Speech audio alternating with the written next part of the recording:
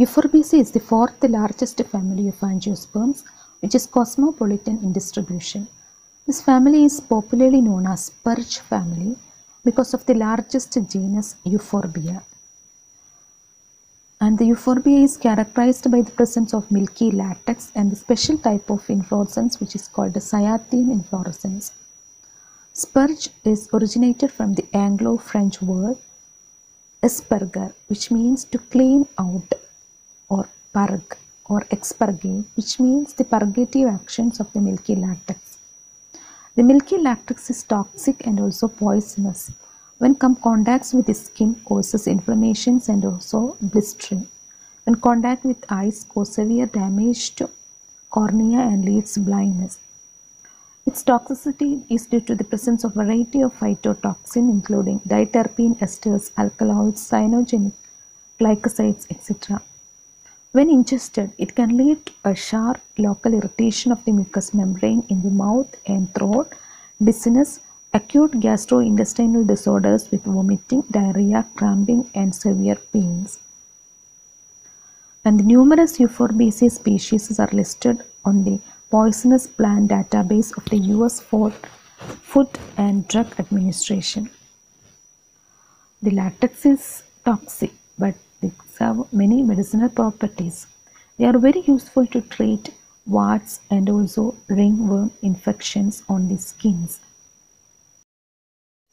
The family is also called the resinous family because one of the important member of this family is the castor oil plant, which scientific name is Ricinus communis, and that's why family is called the resinous family. And the family is very important sources of the food, ornamentals, medicinal crops, and oil, and also oil plants. Medicinally important drugs, which includes the Philanthus amarus, Philanthus umbilica, Euphorbia hirta, Croton tigrium, etc. and food crops which includes manihot esculenta, that is the tapioca. Then oil plants includes castor oil plant and also Jatropha species. Then ornamental plants which includes Euphorbia splendens, poinsettia, etc. Hevea brasiliensis is a huge tree which is a source of rubber, which have very huge economical values today. So let us go to the systematic position of the family. Class is dicotyledon, subclass monoclamidae, and series is unisexual. You know the characteristic features of the dicotyledon. So the next is the monoclamidae, which is the subclass of the Euphorbiaceae family.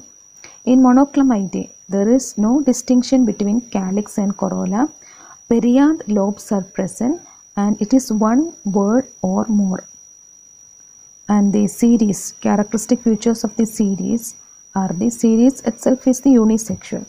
So it means that the flowers are unisexual. That is, it may be the female flower or male flower. And the perianth is sepaloid and or sometimes it may be much reduced or absent. Perianth lobes are sepaloid or it's reduced or absent. Then the ovary is syncarpous. These are the characteristic features of the unisexual. Next is the common plants of Euphorbiaceae. Ricinus communis, Philanthus umbilica, Philanthus amarus, Philanthus reticulatus, Acalypha indica, Acalypha fruticosa, Acalypha hispida, Jatropha curcus, Jatropha gossypifolia, Trachea involucrata, Euphorbia hirta, Euphorbia thymifolia, Euphorbia tirukalli, Euphorbia antiquarum, Euphorbia nerifolia, Euphorbia pulcherrima, Euphorbia heterophylla, Euphorbia splendens, manihot esculenta,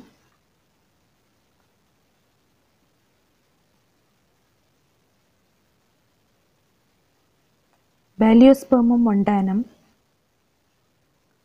Croton tigrium, Croton spaciflorus, Croton levigatus, Putrangiva roxburghi, Micrococa mercurialis, Pedilanthus tithymaloides is also called the Euphorbia tithymaloides, Mallotus philippensis, Hevia brasiliensis, etc. And also Bridelia stipularis. Next is the diagnostic characters of Euphorbiaceae family.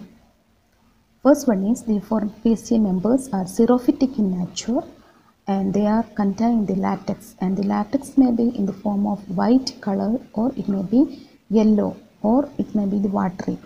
So the presence of latex is the most important characteristics of the family. Then inflorescence is variable but as there is a special inflorescence which is the characteristic of the Euphorbiaceae family is the Cyathium inflorescence and reduced unisexual flowers. Flowers are unisexual and these unisexual flowers are reduced to stamens or it may be reduced to carpels.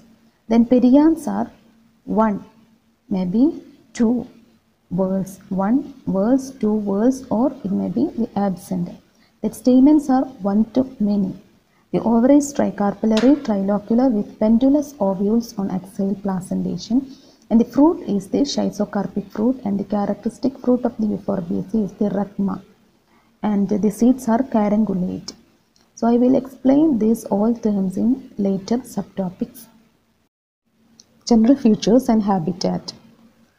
Next is the vegetative characters. First is the habit. This family includes large number of annuals or perennial herbs. Then shrubby forms, xerophytic shrubs, twining shrubs, perennial twiners and also trees. The annual herbs called Micrococca mercurialis is a Kunukitati. And perennial herbs is Califa indica, Cupamini, Philanthus amarus, Kidarnelli, Euphorbia hirta, Nilapala.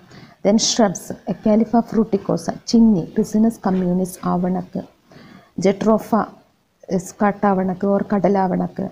Then xerophytic shrubs, Euphorbia tirukalli, that is commonly called a tirukalli, Euphorbia antiquarum chadurakalli, Euphorbia tithymaloides, which is called Tattamachedi. Then twining shrubs, Bridelia stipularis is called Cheruva panacha in Malayalam. Then perennial twiner is Tragia involucrata is called Vallichurianum. Then trees, Hevia brasiliensis, that is rubber, Philanthus emblica, then Putranchiva roxburgh. Latex is present in all parts of the plant body, especially in Euphorbia species, and also in Jatropha, it's contained the latex is in the form of yellowish color. Next is the root. Root is much branched taproot and tuberous root in Manihot esculenta. It's also called tapioca or cassava root, and which is a rich source of starch. Stems are aerial, erect, prostrate in Euphorbia thymifolia, herbaceous or woody, cylindrical, branched, hollow or solid, hollow in ricinus and also Euphorbia pulcherrima. Stems contain latissiferous duct which contain latex. The stem exhibit curious modification as consequence of adaptation to xeric environment. That the stems contains leaves which are very reduced and they are spiny, and stem become thick and succulent and also cactus-like and which store water. Example, Euphorbia antiquarum, Euphorbia tirukalli. Leaves are colline and ramal, stipulate or exstipulate, sometimes stipules modified into spines in Euphorbia splendens. In Jatropha species, the stipules become branched and hair-like. The leaves are petiolate or sessile. Then margins are entire, dentate or serrate.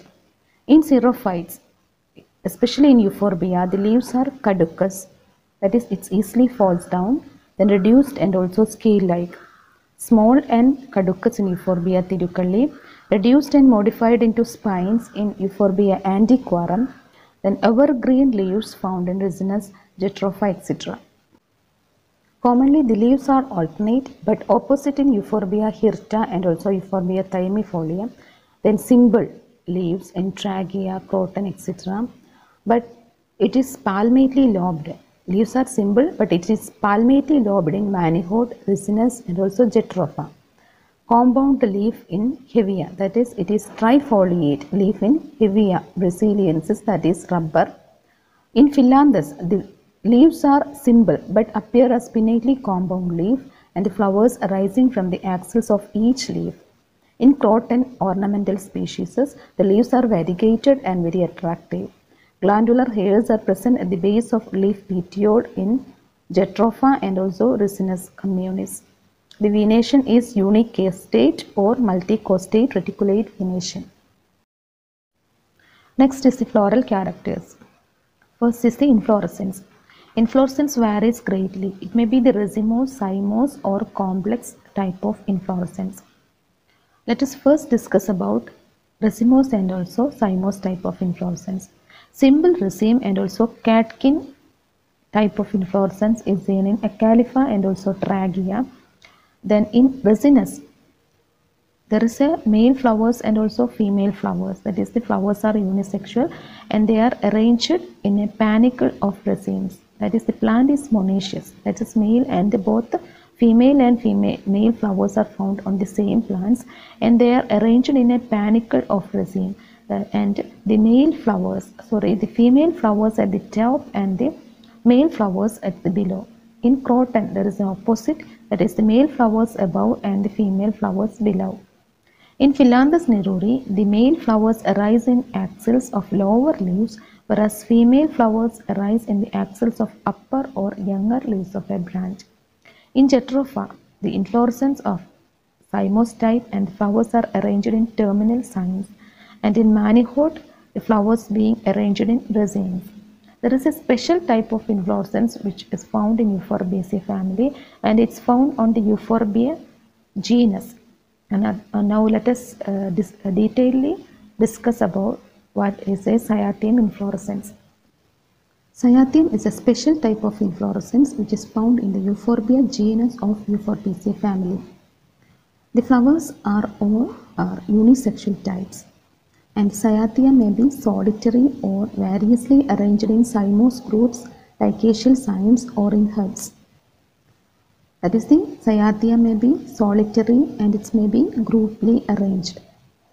A Cyathium has always a single central female flower surrounded by many male flowers, and these are enclosed within a cup-shaped involucre of colored or green bracts, and also 1 to 5 pocket-shaped nectar-secreting glands on outer surface of the cup.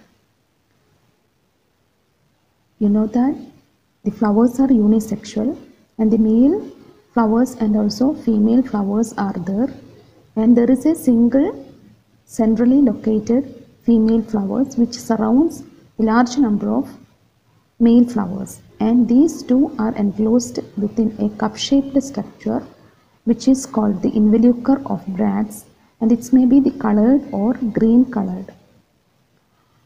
Thus, in the Cyathium, a large number of male flowers, each represented by a stalked stamen with a bract, and are found arranged around a central stalked flower. We studied that the flowers are very much reduced. So here a single flower is represented by a stamen or a gynoecium, because it consists of a bract. Base of the stalked stamen consists of a bract, and each stamen or each carpel is represented by a single flower.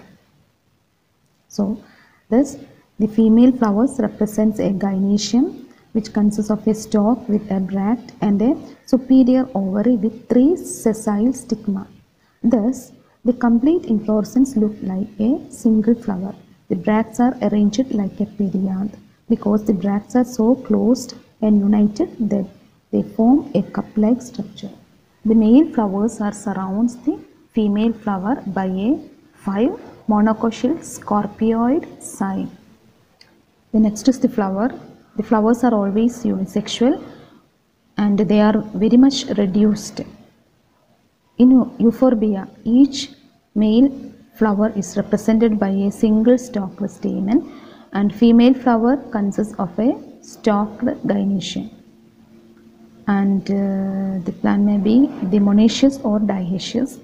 In Ricinus, both the male and the female flowers are seen on the same plant. And the flowers are bracteate, pedicellate or subsessile. Bracts are colored in poinsettia. The flowers are regular, actinomorphic, hypogynous, and sometimes the flowers may be slightly zygomorphic. Then pentamerous, minute and conspicuous. Next is the perianth.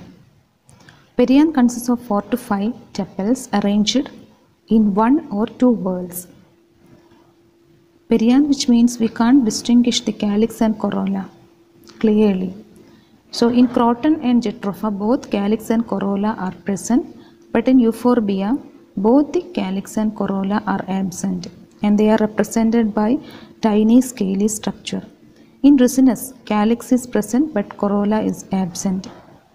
In Acalypha indica, the perianth is represented by 4 minute cephaloid petals, and also in case of Phyllanthus, there is a cephaloid petal is present, but they are arranged in 2 whorls. It consists of 6 tepals and they are arranged in 2 whorls. Estivation is valvate or imbricate estivation. Androecium consists of stamens which are varied to 1 to many, usually as many as perianth leaves. In Euphorbia, a single stalked stamen represented by a single male flower. And in Phyllanthus, there is only 3 stamens are present. In Ricinus, usually 5 stamens are present. Each stamen is profusely branched. In Jatropha, consists of 10 stamens and they are arranged in 2 whorls, 5 of 2 whorls. Indefinite stamens in croton species. And the filaments are free, united, branched in Ricinus, basifixed or versatile, anthers bithecous, dehisced by longitudinal, transverse or apical pores. In female flower, the stamen is represented by staminodes. Next is the gynoecium. Gynoecium consists of 3 carpels, tricarpellary, trilocular, syncarpous, superior ovary with axile placentation. Each locule contains 1 or 2 pendulous anatropous ovule. And gynoecium consists of styles and also stigma, and there are 3 distinct styles which are free, and each style is forked into 2 stigmas. Thus total 6 stigmas are present. In some cases, micropylar swellings develops, which is called the caruncle. The fruit are schizocarpic. It's a special type of fruit called rachma, which is the characteristic fruits of Ricinus communis. Rachma is a schizocarpic fruit developed from multicarpellary syncarpous superior ovary, where the fruits dehisce into number of partitions, and each partition is called a cocci, and they are dehisced into one-seeded cocci. And the fruits are breaks violently, that is, it splits open explosively and scattering the small seeds and dehisce into one-seeded cocci. And such type of fruit is called the rachma, which is the characteristic fruit of Ricinus. In Bredallia, the fruit is a drupaceous type, and also in Phyllanthus, the fruit is drupe. The seeds are endospermic. In Ricinus, the caruncles developed from the micropyle. Carunculae means wart. Carunculae is a Latin word which means the wart. The caruncles are the fleshy or spongy outgrowth or appendages or excrescences of the integument near the micropyle of certain seeds. The main function of the caruncle is to absorb water, which is necessary for germination. The general name of the caruncle is called the elaiosomes. Elaio means the oil and soma, which means the body. The elaiosomes are the fleshy structure that are attached to the seeds of many plant species. The elaosome is rich in lipids and proteins and may be variously shaped. The particular elaosome in the Spurge family of Euphorbiaceae is called the caruncle, and the seeds are that have the caruncles are called carunculate seeds, and that do not have caruncles are called acarunculate seeds. This is the longitudinal section and floral diagram of Cyathium inflorescence, and try to write the floral formula of male and also female flower. Floral formula of different species of Euphorbiaceae family. This is also a diagram of Cyathium inflorescence, and draw the label parts and post it on comment box. Next is the medicinal importance of Euphorbiaceae. Ricinus communis is an anti-arthritic and also purgative drug used for treating constipation and also rheumatism. The next is the Micrococca mercurialis, which is an expectorant drug used for treating sinusitis, skin diseases, and also have anti-arthritic properties. And these are the various medicinal plants. You already studied these in different topics under pharmacognosy and also medicinal botany. Find its chemical constituents, properties, etc. Okay, thank you.